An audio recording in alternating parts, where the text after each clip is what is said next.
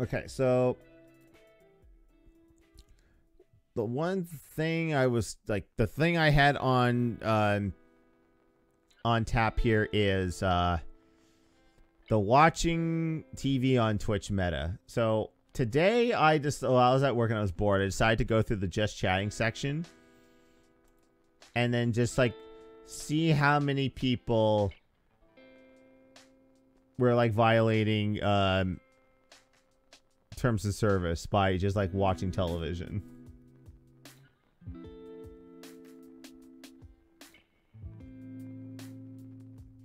And a lot of them too are just like, a lot of them just don't fucking care.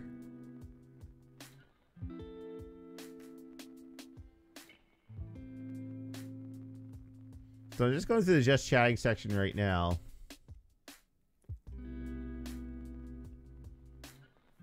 One thing I found out today was, blame Viacom for what? Like them doing their job and like making sure their intellectual property was protected. I recall my Mike watching Kitchen Nightmares some time ago. Yeah, that was like honestly,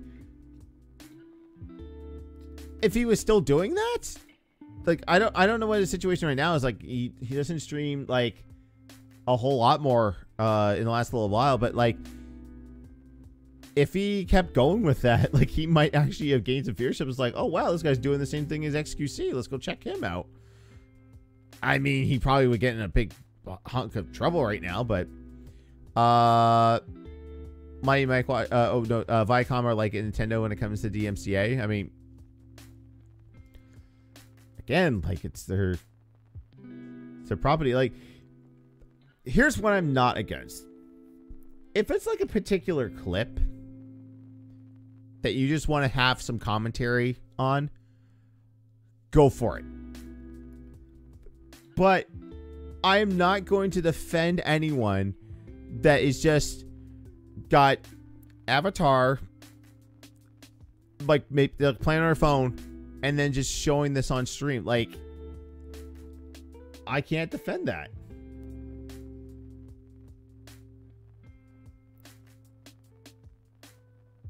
I'm trying to see, like, a lot of these are just like me, like they're just on camera talking. Although I'll flip it over. Oh, I don't have this up on Stream Deck. Okay. There is someone just blatantly broadcasting WWE pay-per-views. And that's just why. Oh. I gotta be careful. There's a friends over at Hover. What up, Hover? I know you're not watching this because you're streaming right now, but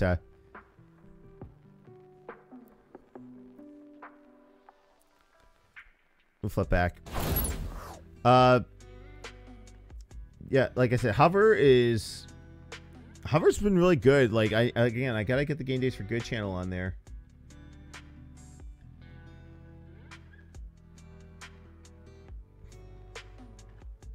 I gotta be careful what's on here.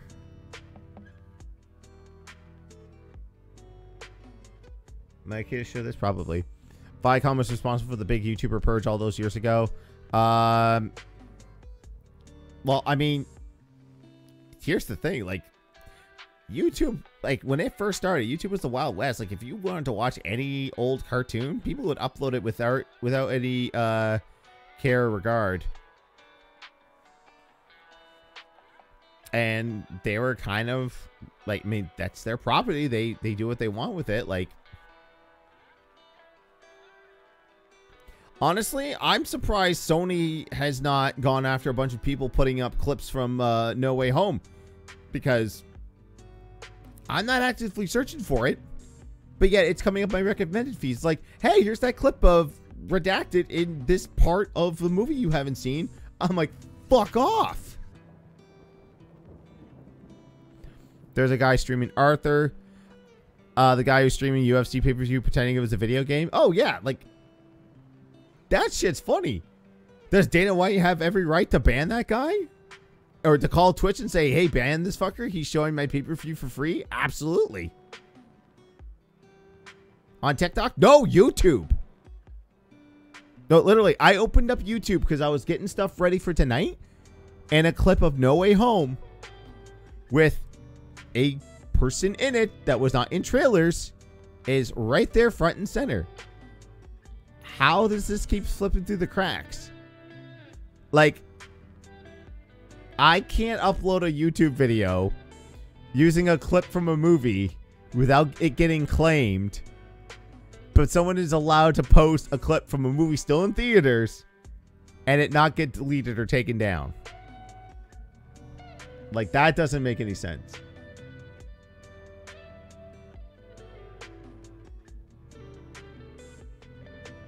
And also, I had this theory that, like, Russia might be paying Twitch under the table because, like,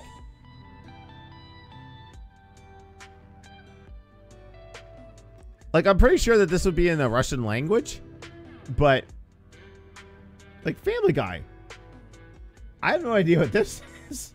I thought this was, like, it's like some streaming Avatar, but it's like, nah, this is, like, Avatar if it was made by that, oh god, what's the name of that company that makes all those horrible Europe PS2 games with the horrible animations? Like Snow White and the Curious Sons. That shit.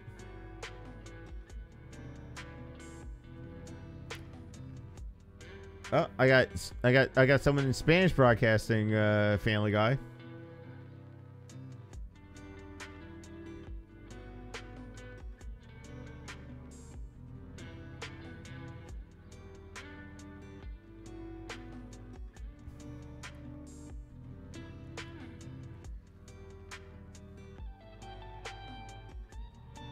Okay, I'm gonna check the retro section because retro, there are people getting away with some shit in there too.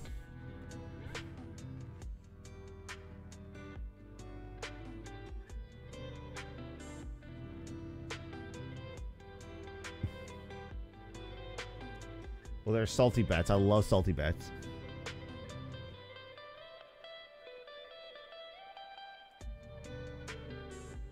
Is this is someone just watching Predator right now? I wait for this Nicorette ad to go through. I'm not going to put it on stream because I don't want to get in trouble. I saw from the thumbnail that it might be Predator. So I recognize Predator from anything. It could be, I mean, it could not be Predator, but maybe.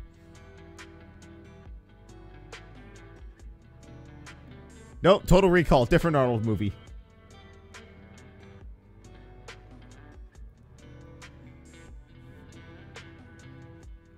And there's Sam Fisher with Gul Dukat.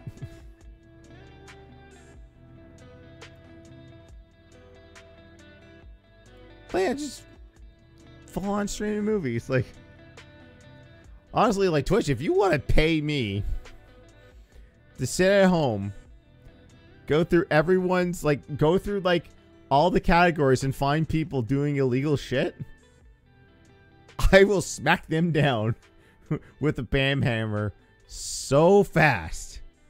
You pay me to ban people. Oh yeah, here it is. So it's called Hulk Hickenbottom, and this guy just replays old WCW and WWF pay-per-views.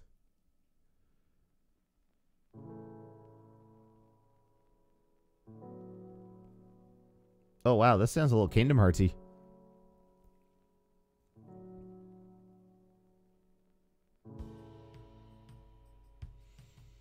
Yeah, and here's the thing about that, because Donut says right here, it's really amazing what people think they can get away with on Twitch.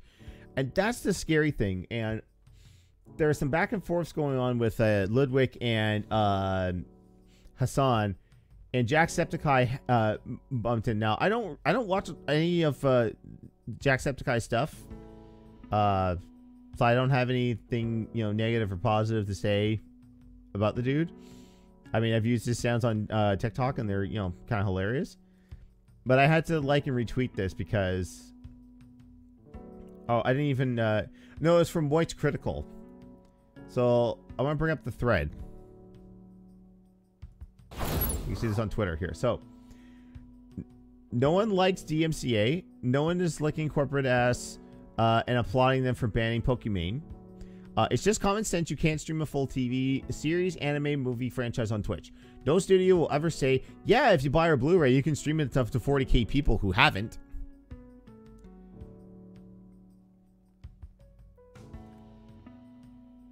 Just try to find here.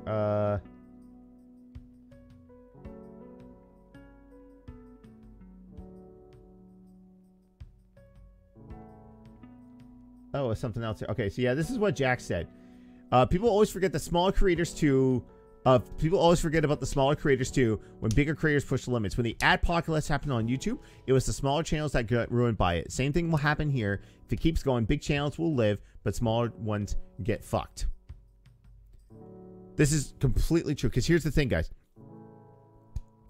You know, one of the other major reasons why I stopped having consistent upload schedule on YouTube and why I stopped doing like edited content is because the adpocalypse, yeah, it affected the bigger guys, so that's why you have every video say this one's sponsored by Blue Apron or this is sponsored by Raid Shadow Legends. It fucked over the big guys.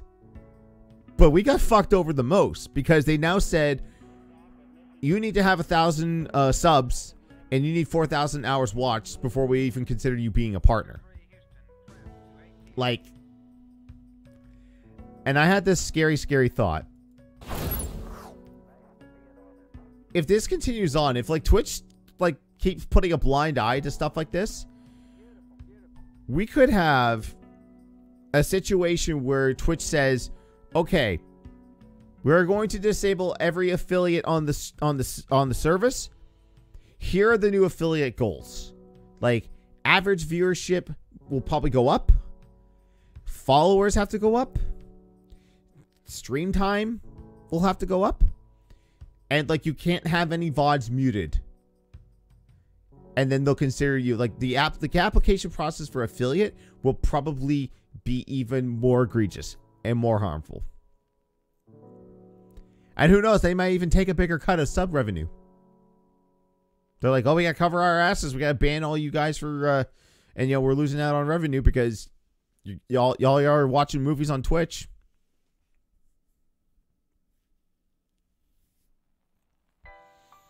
Because the scary thing is that there's really no robot system to automatically flag stuff like this. It kind of has to be reported on. It kind of happened with Short Bus Eric over on Mixer and its dying days. I think on the final day of its existence, Eric was like, let's just see how quick I can get banned.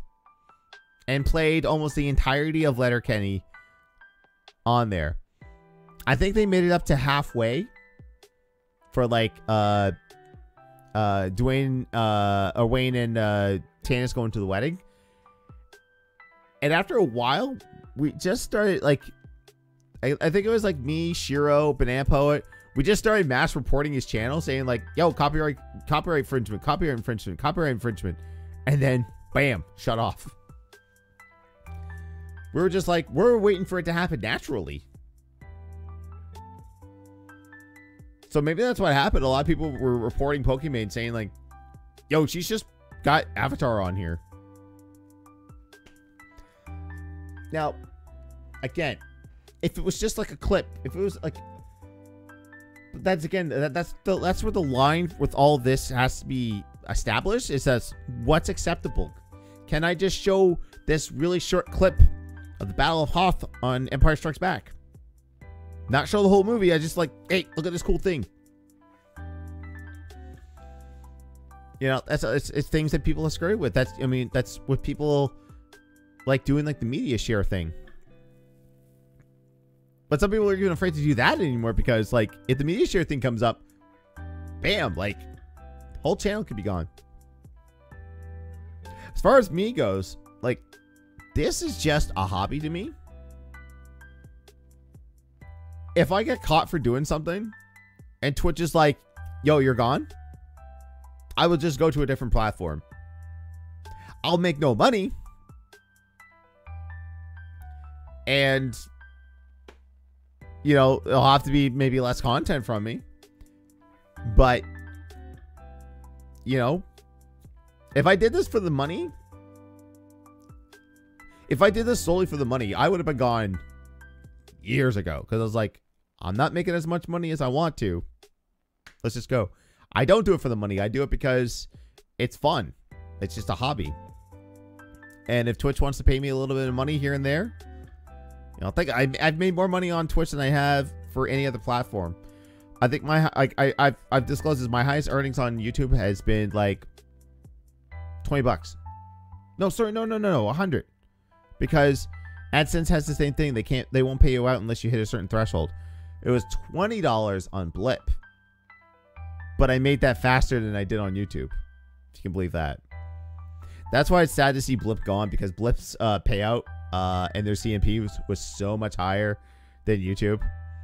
And they are more accustomed to dealing with fair use than anything else. However, is the big however, if you try to run a wrestling organization and you posted your matches on there, they are quick to take that channel down. So I have no idea where those videos are. We tried that as another source of income. It's gone. I don't know what happened. I watched a video from Richard for Tech Views, Review Tech. Messed that up. Richard for Review Tech USA on the issue. Oh yeah, I'm sure everyone's got like the hottest of takes on this, and I know some of them do. Like some of them have just been like basically like, we don't care. Like, we're gonna do what we want. I don't know if this goes back to the whole like, do these people have dirt on some of the admins? Yeah, I don't know.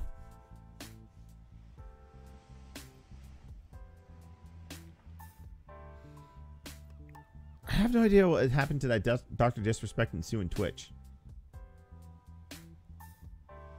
But no, like, yeah, Septiceye hit the head on the nail there. It's just like,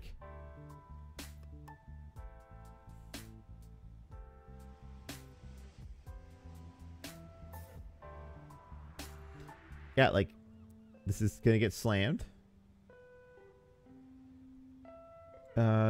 What's this guy say? This is one of the biggest things I'm nervous about, especially for all the great creators that are just starting out. A lot of newer people on the platform have been putting tremendous work into growing, even if it's just a slice bit, and this is going to ruin that experience.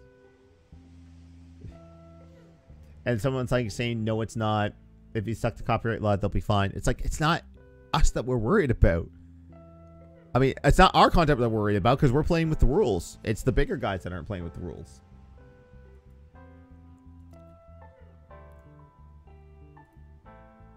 Like, I was gonna scroll down through retro even more and just see if I can find anything else. But other than that, it just seems to be people, you know, playing retro games, having fun.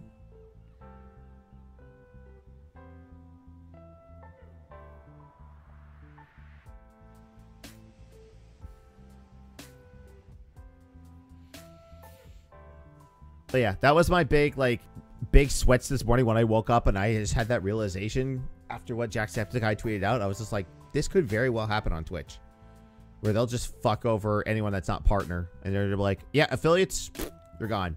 You now, like, the only money we're gonna give to are partners. You want bits and subs and emotes? That's it. So we've never really had this conversation within the Game Days for Good community group. I'll tell you this much though. If it were to happen,